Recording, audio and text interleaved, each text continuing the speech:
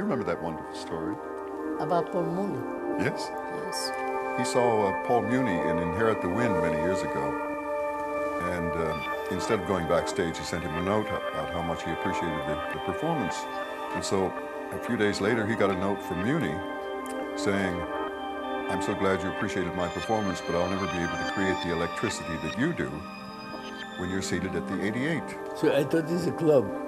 So then we found out that 88 had the keys of the piano. No, well, it was Sonia who came down and you Sonia. asked her. Yes. And she said, well, I don't know, maybe it's the number of keys on the piano. How many are there, Papa? He said, I don't know, I never counted them.